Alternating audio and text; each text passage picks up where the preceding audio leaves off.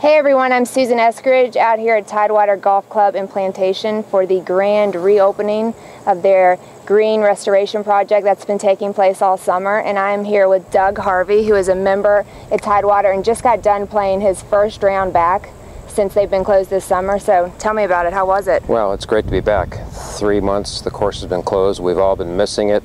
The greens were the best I've seen at Tidewater in the last 3 or 4 years. They're smooth, they're rolling very well. It's just wonderful to be back here playing again. The greens are as good as any I've played on in the last 3 or 4 months while the course has been closed, and we've played quite a few different courses. Again, they're rolling very smooth. If you're above the hole, they're fast. They're holding fairly well. They're great. Some of the best in the area.